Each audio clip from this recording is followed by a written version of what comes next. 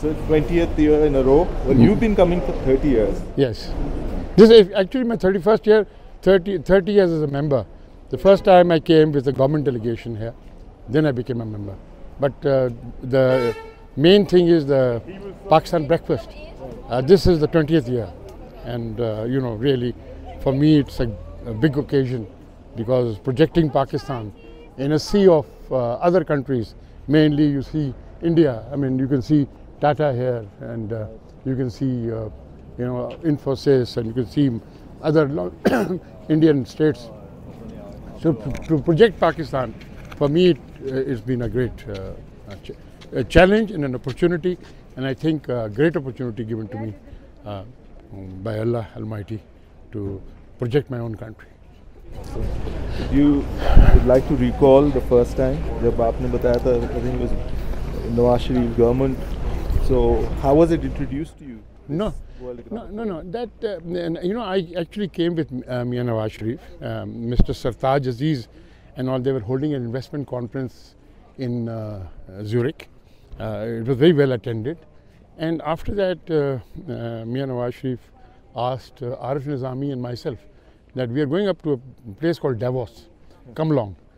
Mia Nawaz, I mean, we had never heard of actual Davos at that time, and so we were a little reluctant. But because Mr. Sartaj Aziz was insistent, we said, okay, we'll come. So there were a lot of media personalities, but two of us were singled out. We came here. In fact, we stayed in a very small hotel called Oaksen, I still remember. And then we were here. And during that process, while we were in the Congress Center, you know, totally by chance, I was having coffee there. And this lady came up to me. The chairman's office at that time very small, Carl Schwab, and very turned. The lady came out and said, "Where are you from?" I said, "Pakistan." He said, "Can I have a cup of coffee with you?" I said, "Sure."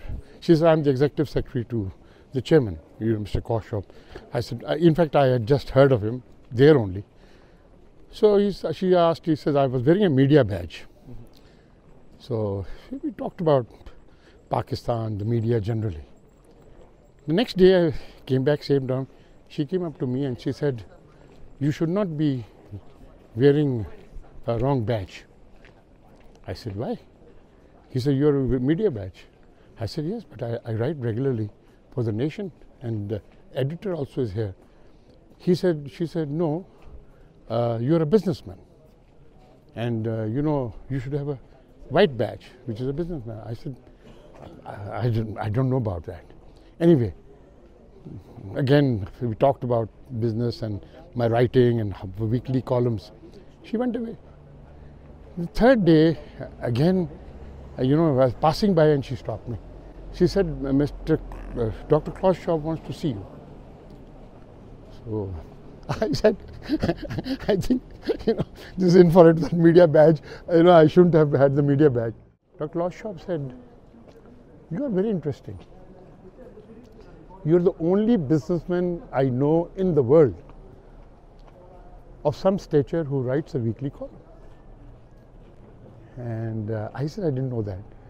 He says, "Well, it's my business to know." He said, "Would you like to become a member of the World Economic Forum?"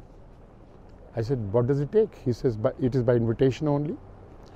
And presently it will cost you, to become a member, it will cost you 20,000 Swiss francs. And moreover, if you want to attend the things regularly, then whatever the annual charges is, you'll have to give. And of course, your hotel and all."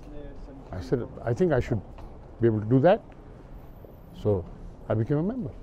He waiver. At that point, their thing was that the turnover must be $100 million. I was hardly $1 million turnover at that time in the Security and Management Services company, you know. So he waived that, and he said, that's why I became a member. So I became a member in '94. I kept seeing India shining, India this, India that, for 10 years. I said, "Why aren't we doing something?" I asked the others, I didn't like to name them. I said, "Why don't we get together, do something?" नहीं नहीं बड़े पैसे लगते हैं, ये है वो है। मैं बोला, okay fine, let me see what I can afford. So I went round, asked what it takes to have a breakfast and all. Then I went to General Musharraf. And you know, General Musharraf, myself, served in the army together. He was a good friend. So I told him, I said, I want to take you something called World Economic Forum Davos. He says, what's that? He says, I said, well, only when you go there, find out. He said, chalo, tumhare kehne pe chalta hu. So he came here. I booked the Steigenberger for 150 people. 250 came to that room. He was a sellout. And that sellout, you know, as a sellout, everybody came. Whether it was Bill Gates, whether it was Jeff Bezos, whether it was, you know, Richard Branson. You know, everybody. I mean, it was sight to be seen. Every one of the people came, right? It was such a great thing for Pakistan. That was what, you know, I could not believe it. 2003, and he was very good. He spoke very well.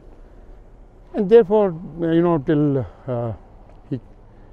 he came again in 2005 and 2007.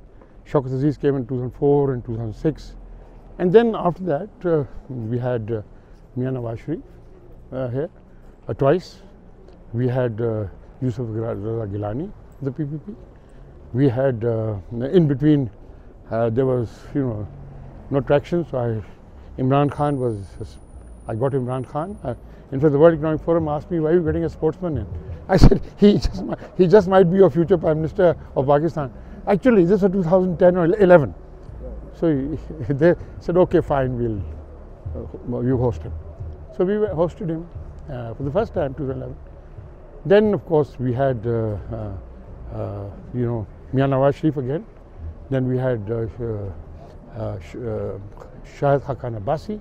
We had General Raheel Sharif here. We had, you know, I mean, we had Bilawal Bhutto here. The thing is, so we didn't look at any particular political party. We just said, Pakistan, we're Pakistan. And you believe me, every one of the Pakistani leaders did not talk about their, you know, their dirty linen of Pakistan. And they talked about Pakistan only. We requested them. Here we are all Pakistani. And they went and we stayed with that particular theme. And we did very well. We've never had less than, we've never had, except for 1 year when the Prime Minister had to go away, Nawaz Sharif, in one of this thing, because Saudi King had died, when we had less than 200 people. We've never had less than 200 people in a room that fits only on 150. That by itself shows how much of interest there was, you know, in Pakistan at that time. And we want to revive, keep that interest going, you know. And this time I'm very grateful to Anwar Haqqaqar that he is coming. He was here, by the way, in 2018 when Jam Kamal came as one of the speakers, so as the Chief Minister of Balochistan. And he did 1 or 2 sessions, which are very good. So I said, why don't you come in your own right now? And he very readily accepted. And so we've got him here. Inshallah, we'll be doing the Pakistan breakfast tomorrow. Hopefully he'll be there. And our agenda is very simple. Pakistan and Pakistan alone. You know, I don't care damn, you know, what political party. To me, political party we've had General Raheel Sharif here from the army. General Raheel Sharif was brilliant. Out of 200 speakers, in the poll that they take afterwards, he was rated 5th. Out of 200 speakers, he was rated 5th. Can you imagine? You know, even it was a very it's a moment of great pride for me. So where do you think Pakistan is? Where are we in our journey? Actually, we got mixed up in our journey somewhere. And we got mixed in our journey because we do not face facts, right? You know, I've been saying this for a long time. I'm one of the people who really believe in democracy. and I believe in proper grassroots democracy. I have been saying that unless you have local bodies elections, you cannot have proper democracy, right? And I have also been saying that if you want to really have representation of the people, anybody who stands for provincial assembly or national assembly must have first qualified for the local bodies. If he doesn't have a root somewhere, he's just the provincial assembly or national assembly is just a debating club, which it is now. I mean, you hardly see somebody comes in, passes one ordinance, changes ordinance. I'm not the thing, but I think it requires a little bit. We cannot become hidebound by the British rules and things like that. We have to think out of the box. We are a South Asian country. We've got to do one thing.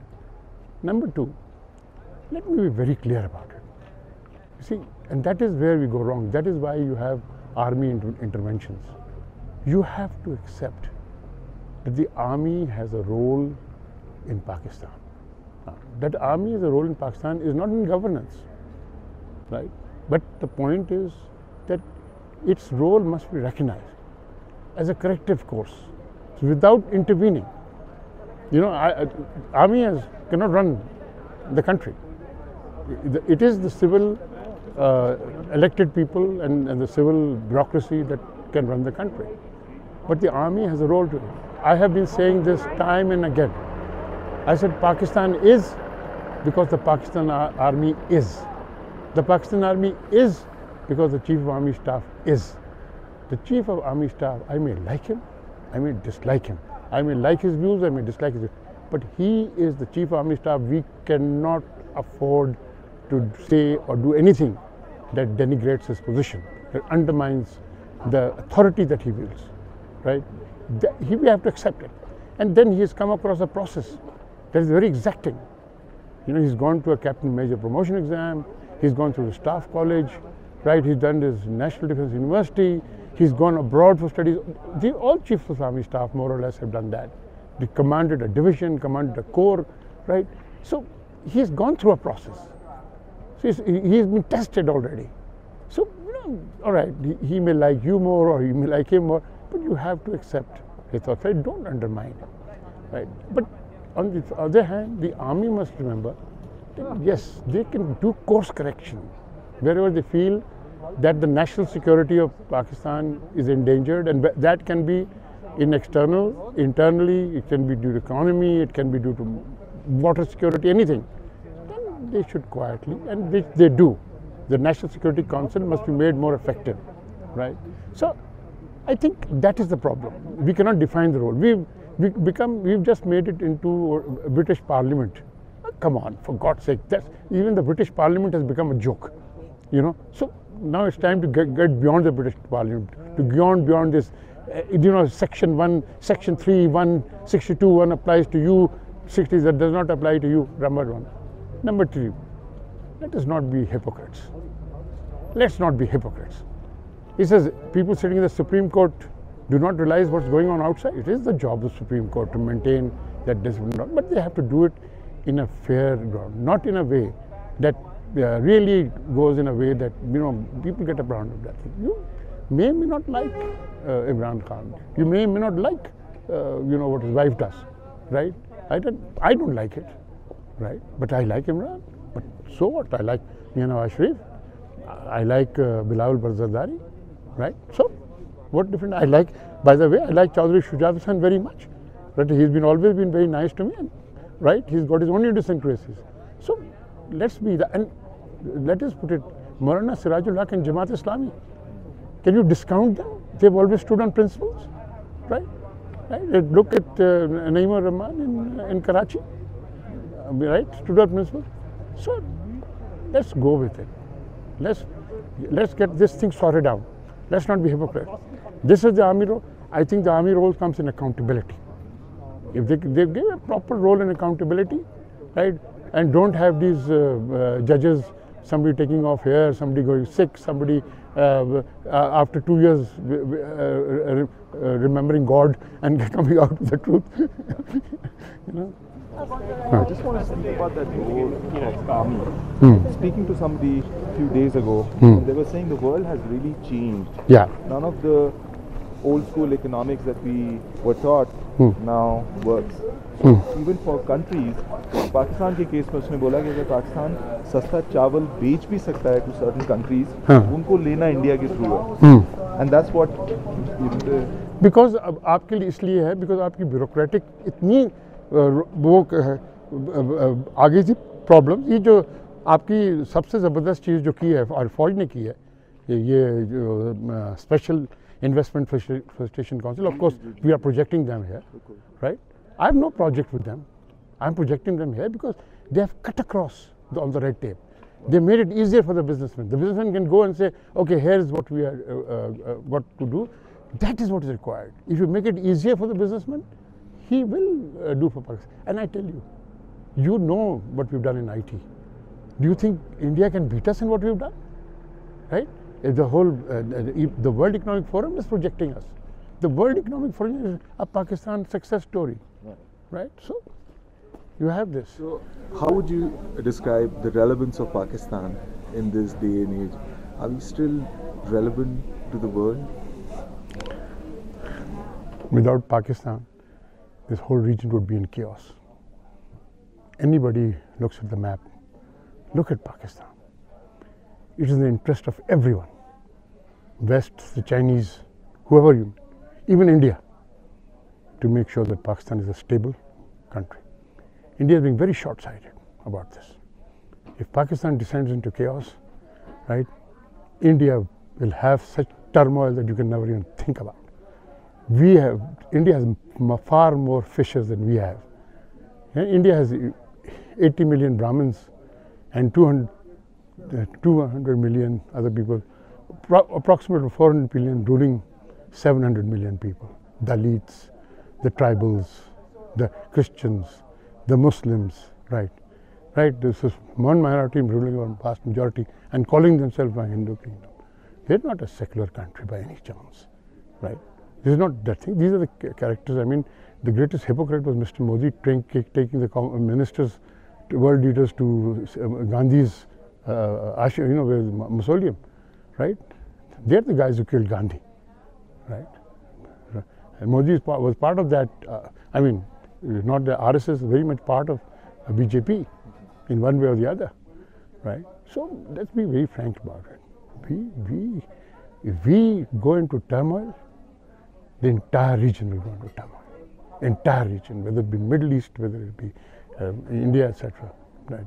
All of it will go into turmoil. So it's the interest of everyone to keep us stable and correct and that thing. So let's not that thing. And I tell you, that national security talking about, the Pakistan army is the best guarantee of that. Let's not forget it. That, okay, no business running the country. And I tell them all the time, you read my articles, say don't run the country, run the people who run the country. Thank you for addressing that relevance, great sir. Yeah. Now coming to India, we expect, and it's all it's set on the timeline that India will soon take over China as the world's largest country. It will not. Start with, let me be very clear about it, it will not. Whatever the West does, it cannot. Right? India has got a lot of problems. You see, Modi has got away with it, and, right? And also the businessmen have supported Modi and all that. But the Chinese have gone into a different sphere as far as India is concerned. They cannot, right? And then, very frankly speaking, they're telling lies as far as Ladakh is concerned. The Chinese are occupying all the high ground in Ladakh. And the Indians are just not publicly proclaim it just for their own purposes. You see, Modi, it's like Pakistan. The strikes, they build on the strikes. The Indian public doesn't know, that we hit 6 places and without causing a single casualty. Why? Because we wanted to tell them that we can do this, right? So that was some capability. So, let's be frank about it. And let's be frank about it. India's got a lot to gain by having a stable Pakistan. We've got a lot to gain to have trade with India. There's no doubt about it. Bilateral trade with India help us great. Bilateral, Bangladesh, for example, we have complementary economies. We should have bilateral trade. We should have this thing, etc. Jute and tea and things come from there. From here, cotton textiles go, rice goes. Yeah. I think we look at the relationship between India and Pakistan. We have to look at the relationship with India, and India has to do that thing. We don't say hand over Kashmir to us. The thing they're never going to do it. We've got to come some arrangement over Kashmir. Maybe free borders, like Musharraf was dying. That I was actually banned for some time in the National Defence University for suggesting this. But within 6 months, Musharraf had adopted that and given that as his proposal to India, and it was working. Soft borders, trade had started, this, that. Eventually it led to, maybe orange passes and green passes where Kashmiris could have visited each other across the border, right, etc. And then as the tensions would have eased down, things would have picked up, and trade, we very much need trade with India. We very much need trade with India, but we cannot do it on Indian terms. And because of that, what is happening?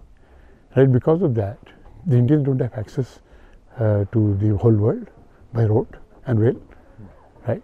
Because we are there and they don't allow us through to Bangladesh or Burma, etc. Why should we allow them access this side? And so we have to be very pragmatic about it. I agree. We have to come to some arrangement, and the Indians have to understand that at the end of the day, that you cannot take away that India is a big country. It's not take away that it's a big economy, etc. Okay, fine. They have to learn to live with their neighbors. They cannot, Bangladesh and Nepal and Sri Lanka and Maldives and hope to get away with it all the time. You think people in Bangladesh love them? You think people in Nepal love them? You think people in Sri Lanka love them? Let me tell you more. Pakistanis don't hate Indians so much as these people do. So now let's talk about Pakistani people. They say for any democracy to thrive, you can't really rely on courts, because if courts everyone starts taking their cases to the court will run out of time and space. So eventually it comes down to the integrity of individuals. So for Pakistani people, how important is it, you think, for us or for people in power, people who are in powerful positions, to start educating people? And what's the need for our people to also realize? Mansoor, what you're talking about is theoretical. What I'm going to suggest is practical. And I say to you that the vast majority of the Pakistan Armed Forces retires around the age of 45, whether they be officers or men. Right? Don't retire them. Don't put them out. Right? Only retire those people who want to be retired. People who want to stay in service, transfer them to what is known as Homeland Security. And from Homeland Security, give them to the judiciary, give them to the law enforcement agencies, police, give them to the paramilitary forces like Rangers and Corps, give them to medical testing, etc. Use that trained manpower, right? Don't retire them. Right? Use the trained manpower. Now, to give an example, I just want to give you a small example. Every major, when he retires, he's done his came to major promotion exam, he's done his military law. He just takes 6 months more in a judicial academy before retiring to become a magistrate. Can you imagine that if you had magistrates around the clock in the police stations, most of the cases would be decided in the police stations, right? And can you imagine that the SHO would not have such arbitrary powers that he has now, right? And can you imagine what a change would bring about the law enforcement agencies? Right? Don't let the police have the thing, but stop the recruitment at the lower level. Bring your trained manpower into the police. Take your trained manpower into the Frontier Corps, into the Rangers. Take your trained manpower. Do not that thing. So stop this pension bomb also. You already got a financial problem. This is very separate. But you have so don't talk practical. You want to educate them. You want to do that. Make it happen. You have the manpower available to you. You have the thing. I have a private security company. I have 500 requests every time they retire. So many 500 requests a year of majors saying that I can hardly accommodate a few of them. But it doesn't look good. How many people can you accommodate like that? And they are trained manpower. They can be used. ठीक है, उनके आप promotions वगैरह देख लें कि भाई so they don't affect the promotion, the judiciary, they don't affect the protection, the police. That's a formula that I don't know, experts can work out. but don't allow your trained manpower. So don't talk about theoretical education. Every government that comes and talks about that doesn't get anywhere, you know. Awesome. So, as a businessman in Pakistan, or as a leader in your field, I'm sure you've come across many situations where you know, at the end you have to, for lack of a better word, compromise or come to terms on certain situations. My question here specifically is that how difficult it is at times to say sorry, or to say, okay, this was a learning. Because when we look at a lot of these people in this world, a lot of unlearning is happening, and they say one of the things that sort of blocks unlearning is also people's own mind. So as a senior business leader, how would you advise young business leaders in life as you navigate through such? Never hesitate to cut your losses. My father taught me one thing very clearly: never reinforce failures. I've had a lot of failures. I've had businesses that have never taken off.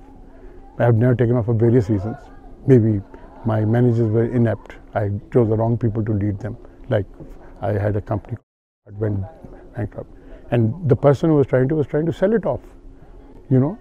And the last minute, I said, how can you sell this company off when you know it's not working, right? No, sir, it's all right. You're getting 20 crores. What is wrong with you? You know, so you have to be there. You have to make sure. You have to be sincere. You know, I had a very good speech by Hussain Dawood the other day. In which he talked about sincerity. He talked about truthfulness. You have to be truthful to yourself first, and then decide how truthful you can be to others. So, that's a good one. And so, one more thing about personally as Ikram Sehgal, you've been doing this for so long and you've been committed. How would you like the next couple of years to turn out for Pakistan? Well, I would like my son to continue this. I'm 78, and as you were coming up, I got dizzy a little bit. You people helped me. I'm Muslim. If one day death will come, will come unexpectedly. I hope it comes peacefully. But one has to pass on to the next generation. I think I've built up my son. He's done well. And I built up a lot of people. You interacted with a lot of people in my group, in my company. So there are 2 CEOs here. And you saw them, they were loading steel stands with their own hands. So that is the Pakistani character. The Pakistan has the best workforce in the world. Whether it be the labor class, whether it is the skilled force, best. You just have to give them the leadership. Today we stand here, just imagine, where are you people going to go after this, right? You're going to go and see the cradle of Islam in Europe. That is Spain and Portugal, right? That is the thing we've given them as a reward for what they have done all the whole year. We selected people. Some of them are hardcore, of course. They get to go, but they're hardworking people. And that thing is said, I hope my son carries this tradition on. Right. I hope it will. Any words on leadership, sir? One can learn a lot. Leadership, get your own character first correct. Once your own character integrity is correct, any leadership is possible in the world. Amazing. So any last words, anything that you'd like to speak about that we haven't asked? Yes. I'd like to speak to the leaders of Pakistan, whichever party they belong to. Don't waste time insulting each other. Use your time to tell us what you can do for the nation, and please do it.